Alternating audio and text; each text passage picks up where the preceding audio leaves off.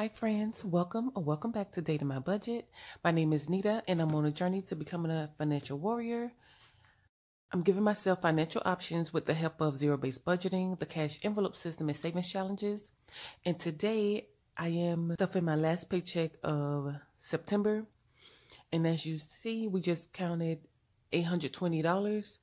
$280 of that was prop cash. And $150 of the prop cash came from family fund. I took the cash and added into my budget of cash stuffing, and I just gave it prop money because this is going to go to new car. And my new car envelope I stuff with prop bills. I just transfer the cash to that sinking fund account. Okay, we're going to get into it. I am happy to be here recording with you guys. It's been a busy week. My schedule has been all the way off. So today, which I'm filming on a Sunday, Sunday is my reset day to get prepared for the week. So I feel like I'm back on track. So what better way to start the day with cash stuffing? And we're going to do that. I like to start with my cash wallet. In groceries, we don't have anything rolled over. So in car juice, I do have quite a bit of rollover due to Ragnar giving me a top off. I was able to save this cash.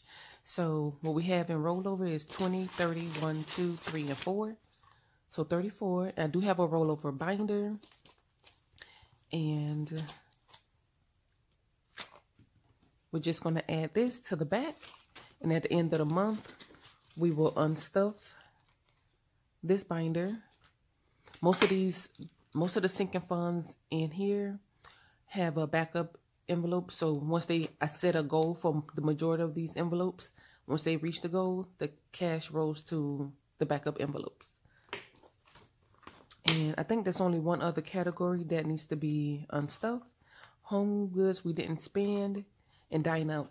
So dine out, if I don't spend during the week, we just roll it to our vacation fund at the end of the month. But for now, it's just going to sit in the dine out envelope. The backup dine out envelope. And so that is it for the unstuffing portion of this video. And now we can cash stuff our wallet, get it prepared for the next 2 weeks. I'm paid bi-weekly, and so I make sure I have enough in my cash wallet to cover me the next 2 weeks. And so with groceries, we're going to give it $40, which is the normal amount. And usually what I'm buying with these $40 is the vegetables and fruits for the week. Any seasoning seems to be like a hot thing for us, like running out of seasoning. And so those 3 things for sure I'm going to pick up. And I may pick up some extra items if they're on sale, stuff that we typically like. Our main grocery bill that's Ragnar covers that expense. So next, car juice is getting $50. And I'm changing up the denomination because lately I haven't been having change like 10s to swap out. So I'm just going to make sure this envelope is prepared with the denominations I need. And so we're going to give it a 20, 2 10s, a 5, and 5 1s. So 1, 2, 3, 4, 5. And this we should have 50, 20, 30, 45, 50. And so what I do with my when I fill up, I use my Discover card, and at the end of the month, I pay that Discover card off from the cash in this envelope. I just pull the cash out that I spend and take it back to the bank, and at the end of the month, I'll just transfer those funds and pay off that bill. The next category to be stuffed is dine out, and that's going to get $25. And $25 doesn't seem like a lot for 4 people, but usually it is. If I use it, is for the kids. We're out and about and need to pick up something, or maybe for dinner we'll order a pizza or two, and we always find some kind of discount code. So $25 is usually enough. And except for tip, it's not enough with tip, and I just take that from my miscellaneous. But most of the time we cook at home, and so from week to or bi-weekly we usually don't use it. And so we reward ourselves by whatever we don't spend and dine out, it goes to vacation. Next, the kids' envelope is being stuffed. It hasn't been stuffed in a while, and they're going to get 20. And as an alternate, if let's say we had a hectic week, we spent the money and dine out, and we need to eat out again, or the kids, I just want to pick up something for them so, you know, they're taken care of, I can pull the cash from their envelope. Usually, you know, they have their debit card, their own cash. So some stuff they cover. And so this envelope, I don't have to stuff as often. But I do like to have something in here just in case. And that is it for my wallet. Beauty still has $20. Ragnar is empty. Miscellaneous still has 20. That's been here for quite some time. And that is it. And the wallet got $135. Move into my personal binder, and I'm usually stuffing just my wellness.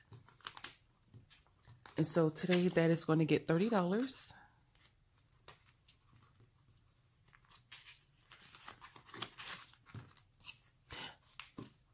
So we got a 20 and a 10.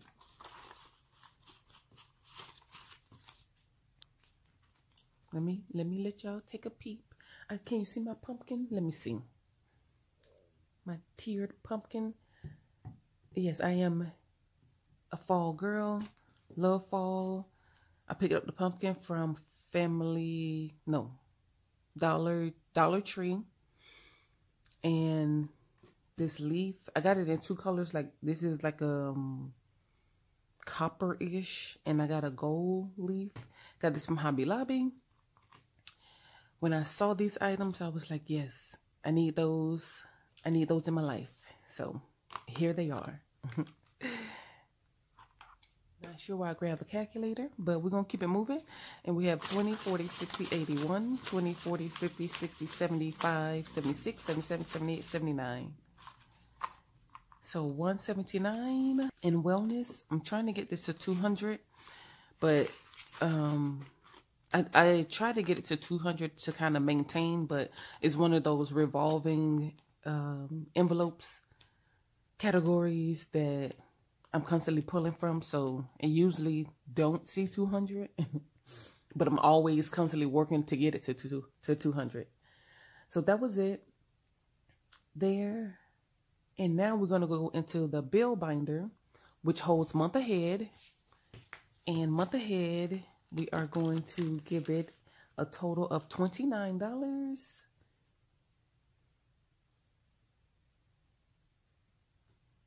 And so that was 20, a 5, and 4 ones, 1, 2, 3, 4.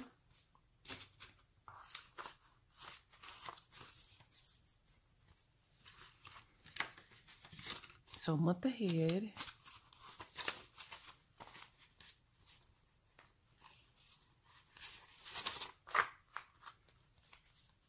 has 20, 40, 60, 70, 80, 90, 100, 5, 10, 15, 20, 21, 2, 3, 4, 5, 6, 7, 8, 9.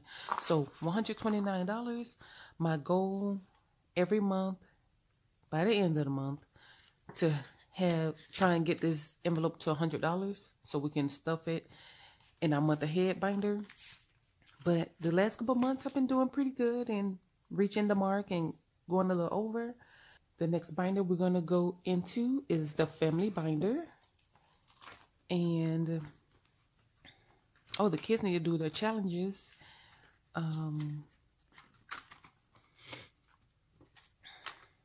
One thing I noticed from year to year, like after a magic month, the following month check is like 2 or 3 days before the month end. So I'm kind of pushed to record late. And I feel like it kind of pushes me to be behind, because after my second paycheck, that's when I do my month ahead binders, stuffing, the end of the month, unstuffing, and all that. And I can't do that until I do the second paycheck. So we'll be, you know, a whole week into October before I'm pushing out the content for month ahead, unstuffing and all that. So I just noticed that it do that. I wasn't, you know, it's not that big of a deal, but, you know, time wise, I'm a little bit pressed to get things done and edited and out, you know, because it's a new month. But next is a school aid. This is for the kids back to school shopping. And this is going to get $35. So we have 20, 10, and a 5. And I have a tracker that I want to use. But I'm like, I don't know. I want to start it next year for some odd reason, but I just started back this month stuffing for next year. I just need to get it printed and put it in this envelope and get back on track, because I like to see the progress in this envelope. So it kind of like, okay, it's moving, you know, constant and steady, and that those trackers like added motivation. All right, so moving on to birthdays, that is going to get $21. So 20 and 1.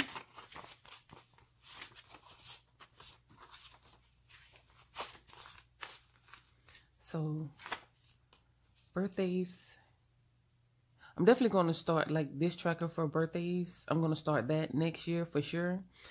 This is one envelope that I set a goal at for 500 to hit the envelope, but we'll never see it at 500 because, you know, every couple months is somebody's birthday or some kind of celebrations going on.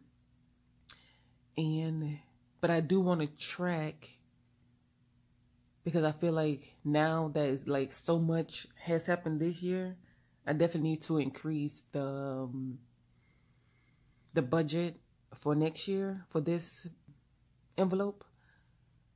One way to help me do that is having a tracker. We have 50, 70, 90, 110, 130, 150, 55, 60, 65, 66, 7, 8, 9, 71. So 171, which I'm more than likely, after this video, I'll be doing the unstuffing so I can get this cash to the bank. I had a few birthdays and celebrations from last month I'm still paying for. Christmas, I think we'll start by stuffing for next month, so I do have a tracker for that. The next category is experiences, and the kids are getting $10 in here. And so they have 50, 70, 90, 101, and I get to color a icon. I think I'm gonna do the ice cream cone. All right, and so these two tickets, you get 2 in 1 on my Etsy shop. And so I made a math error on this, but that's okay because it's mine, and I wasn't gonna reprint and recolor. So, but it is fixed on the Etsy shop. But yeah.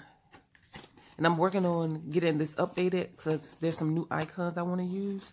So we'll definitely see this again and again. And the last envelope in this binder is our RX savings. Going to give this $25. So 20 and a 5. And I think I'm I'm just gonna work on the 25s for now and knock those out. And so we have 50. At the end of this challenge, we should save 300. And from the other 2 envelopes, the cash that I saved rolled to sick days. Good. And that is it for the family binder. Family binder received $91. And we're going to keep it moving and go into the home and auto binder. And this binder is going to get $229. And the first envelope we have is Secure Auto, you guys. But this is my insurance. Last year I overstuffed this category. And, well, actually since the beginning of my cash stuffing journey, I've been overstuffing it by $5 to $7 in that range. And I've been cash stuffing for 3 years now. And at the end of last year, I was able to be a year ahead. So the cash we're stuffing here for this year is for next year's premium. And what we have in the bank is $500. We're going to add $50 today.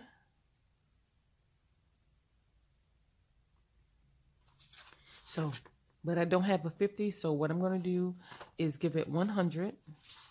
Take 50 out.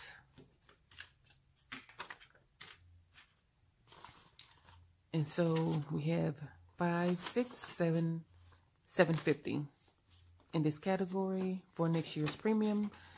And my premiums may come in around $1,100 and some change.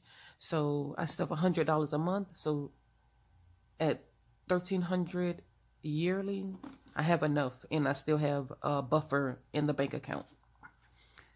So car defense is the category I'm doing a challenge and I color with you guys. So this category is going to get $53. And so that 50 and 3. So we have $1,500 in the bank. And 1, 52, 250, 65, 66, 7, 8, 9, 60, 1, 2. That quick, I forgot. Let's do this. Let's bring out the calculator. So we have $1,500 in the bank. And then 1, 52, 250, 260, 65, 66, 67, 8, 9, 70, 1, 2. So 172. So 1672 in this category. So let's color our jars. I keep forgetting to mention the Etsy shop I received this from in case anyone's interested. But I'm going to link it in the description because I forgot the name of the shop. Every week it gets 50, or every paycheck it gets $53. And with this challenge, I took the lowest number and the highest number and kind of been working my way to the middle. We're at number 33 and 20 for a total of 53.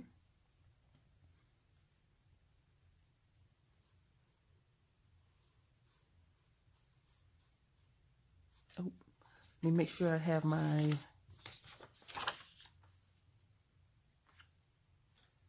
piece of laminate there to catch any bleed through.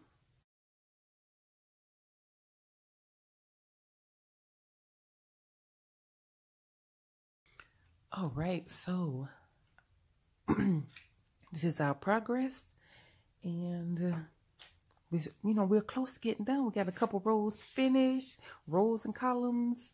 It's doing what it do. Yeah.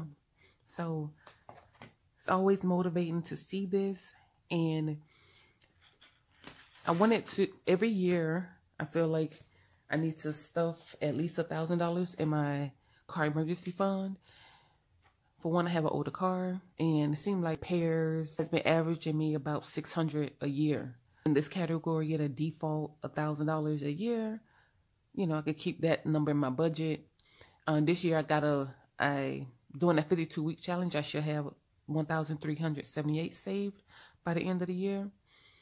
And I wanted to beef this up just a little bit because hopefully next year I'll be getting a new car and I won't have to stuff this heavily as much. I'll probably slice this in half and save $500 annually. And, you know, that money will go towards the new car expense. That's the trade-off. Next is the eatery. And actually, oh yeah, okay. So this category, this is my other contribution to the household groceries. Every 3 months, we do a bulk meat haul. And I get this envelope to $300. So we can place that order. And that's the kind of like system that works for us. So I'm going to give it 100, put 50 back. And so it has 200. And so at the end of October, we'll be doing the next meat haul. So every paycheck, I try to stuff at least $50. I've been wanting to stuff $55 so I can get ahead a little bit, but yeah, that hasn't been the case at all. Next is HOA, and I'm so excited because, like, who is excited about paying the bill? Y'all tell me who. But listen, this week I got the HOA bill, and I set a goal for $650, and the bill came in at $640. So I was like, okay, it seems like it hasn't surpassed $25 like from year to year, but that's the number that I stuck in my head without looking at the bill to confirm how much it increased. So I was like, I'll just increase this category by $25 every year. And so, yeah, here we are. And just me doing that, I'm a little bit ahead. So I was excited that, you know, my little number system that I thought of is working. And then our HOA usually doesn't send us the bill until like sometime in December, and it's due at the end of January. And I'd be like, yeah, y'all late. I want to know how much the bill is well in advance. In my mind, it's due December 31st. So yeah, that's when I pay it. HOA is going to get $23. That's the number I've been stuffing this year. 21, 2, and 3. And so we have 300 in the bank. 3, 20, 40, 60, 84, 20, 40, 60, 85,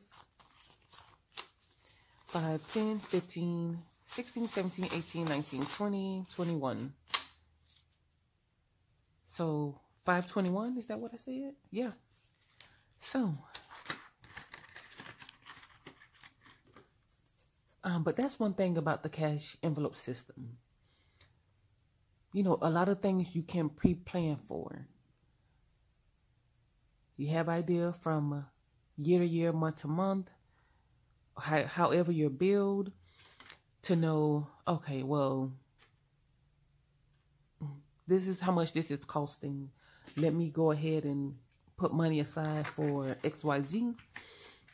And, you know, by the time that time rolls around again, you have what you need. Or at least you have 90% of it if you're playing right. So that's one of the reasons that I love and stick with this. And it feels so good to have a written budget, to have, you know, see things on paper in color, the trackers, the challenges.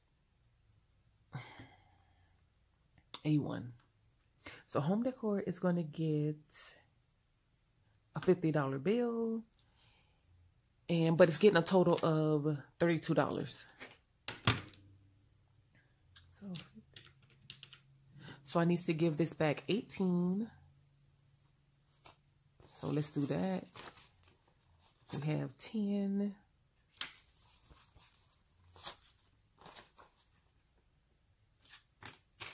5. And these 3 ones. Kind of did a little bit of condensing in this envelope. Uh-oh. Was that a 50? Yep.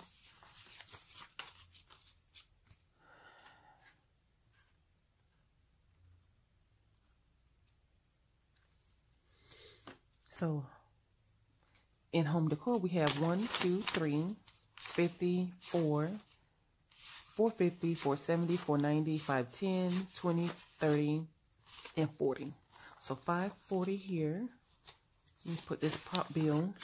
It is a mix of prop bills. In June, we went on vacation, and a lot of my sinking funds, well, the majority, I want to say all of my sinking funds, I switched out with prop bills. So that's why you see a decent amount, especially in this binder, have a mixture of real cash and prop. I just felt comfortable going on vacation and putting the cash in the bank and, you know, filling up my binders with prop money. Next is home defense. In this category, we saved $1,000 last year, and I set the goal for this year at $500, and so I'm stuffing $21. And like our home emergency is mainly covered by Ragnar, but I just wanted to contribute to that, those expenses. It's kind of like us team working those expenses. So we have 1,000, 100, 200, 3, 20, 40, 60, 80. So 380, 1, 2, 3, 4, 5, 6, 7. So 1,387. And as I mentioned, the goal here is 500. So at the end of this year, it should have 1,500. And that is it. The purge is fully funded. And for those who are new or may not know, at the end of the year, and every year, it doesn't matter. It never fails. Like I get into that, okay, it's a new year coming. Let me get rid of this. Let me get rid of that. And which I've started this year really early. And then I always find new organization systems that I can add, you know, to make our life that much simpler and help keep organization, you know, a part of our lives. So I saved $300 in the purge. So at the end of the year, whatever I'm replacing and have space for, I can add that new system in. Because I tell you guys, it never fails. I always find something. So what better way to prepare for it than making a sinking fund? So this last binder, long-term binder, I was calling it my forever and ever amen. It's like no matter what, these will always be around. First envelope is Bank of Nita. And we're going to give this $31. Oh, I did kind of mess up my denominations, but it's still 31 here. But I overshot in the ones department. But anyway, so Bank of Nita, it's getting 31. We have 10, 25, 6, 7, 8, 9, 31. And so this envelope is to help aid me if any category, any of my sinking funds need a loan. I can pull it from here. And when I'm doing cash condensings or bill swaps or just need some change, I have one particular envelope I can go to and make the change. So the bills in here are going to vary, and it's probably going to stay a healthy size envelope. So by the end of the year, though, it will be condensed a little bit. I do want to have 100, at least 100 250s, the rest 20 10s, 5s, and 1s. That if I stuff $31 every paycheck for the rest of the year, I'll be able to stuff $366 to cover every day. So it's kind of like that was the thought process behind it, was get this goal number to $1 of the everyday, $1 for every day. So this year, leap year, so she'll have 366. And so I'm going to condense this just a little in my next condensing, but it's still going to stay kind of chunky. The last category is our new car. Last paycheck got $130. So with this prop cash, we can put our $130 because that's for sure needs to go. And because I completed this challenge, the funds, the $250, is going to go here. But I don't know, you know, it may be less. I'm hoping it's less or right about $150. But if it's more, what I'm going to do is just instead of putting the prop cash in the actual envelope, I'll put it before the envelope. Let's just do it and I'll show you. So, but just so I keep this separate, we're going to go ahead and add this, and we'll count it once we finish scratching our diamonds. So right now we're about to scratch 2 diamonds because I need one for the next paycheck. So let's cross this out. I need one for the next paycheck and one for this challenge. So between the two, I hope we can get this stuff today. I wanna be able to condense this envelope when I do my unstuffing. Okay, yes, look, that's $175. So that's definitely gonna be out of my paycheck. But I could make it work and just add $25 for my paycheck next stuffing. But it's okay. We're gonna keep going. So I'm basically kind of going like around the border, and then when I get in the middle, I think I'm gonna zigzag those diamonds, but we're just going up. So we're gonna keep on moving. Look at that. Look at that. So what we're gonna do, oh, I'm scratching too hard. But that's 165. So 165 and 175. So not terrible. We'll do what I said. And this 150, I'm gonna go ahead and condense this because I pulled out some extra prop bills just in case I needed change if it was less than 150. So we're gonna hold this 150, leave it here, and I'll add $10, and then this will be the my paycheck out stuff, the 175. What we have and what can be condensed in new car is we have 300 in the bank, and you can definitely find these on my Etsy shop. Well, these two. This one it didn't make the cut. So, but we got 3,000 in the bank. So, and then 1, 2, 3, 4, 5, 56, 650, 670, 690, 710, 40, 55. So 755, 3,755. At least I'll be able to put another placeholder in this envelope. So that is it, you guys. That is it. We got our 150 for next stuffing. And if I finish any $20 Tuesdays, I'll probably add that here as well. But you know, that is it. And thank you guys so much for hanging out. And if you made it this far, leave me a leaf in the comments. And I'll chat with you guys in the next few videos because I'm about to be back filming. Bye, you guys, and welcome to fall.